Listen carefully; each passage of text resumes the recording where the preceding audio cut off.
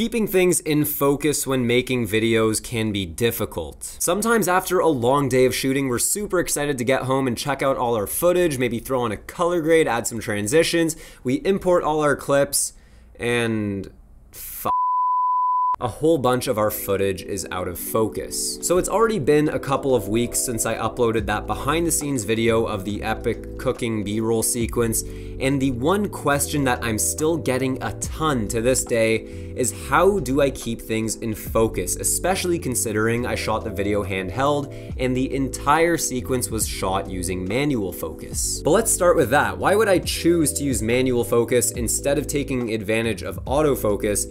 Even though on a lot of new cameras like my Sony a7 III, the autofocus is pretty damn good. Now the key thing to understand here is that before each shot, I know exactly what is going to happen. I know what movement my actor or subject is going to make. I know exactly what I'm going to do with the camera, and that way I don't need to rely on autofocus to track and keep the subject in focus for me. In fact, a lot of the time when you do rely on autofocus, it can end up making your footage look quite amateur because the camera will be doing things that are unintentional, whether that be breathing or hunting, searching for the subject to track and keep in focus. So that should answer the question why I use manual focus, but now let's get a little bit more into the logistical things behind how I actually keep things in focus. Now we're gonna use the mango shot here as our example because there's quite a few things going on. You can see that our camera movement is going from right to left, but also from front to back. So we're moving on a couple of different axes. For the whole sequence, I used the Sony a7 III with my Zeiss Batis 40mm f2. Now, despite this being an f2 lens, I actually shot that mango clip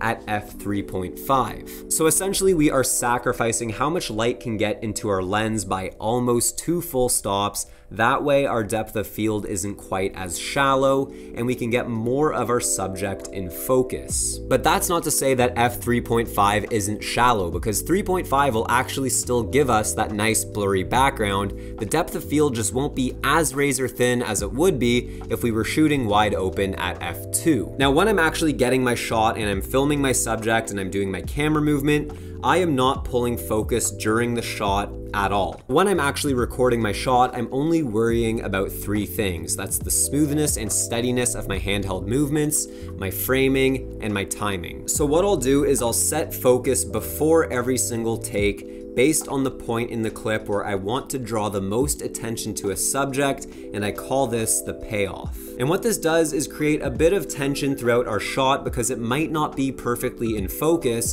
but then our eyes are satisfied once the subject does come into focus and it's perfectly sharp. So I've had a lot of people ask me what my focus peaking settings are, and I actually don't use focus peaking at all. I'm really not a fan of focus peaking because I find it's not reliable, at least for me. In the past when I've used focus peaking, it just didn't really work out for me. I always ended up with shots that were out of focus, which obviously defeats the purpose.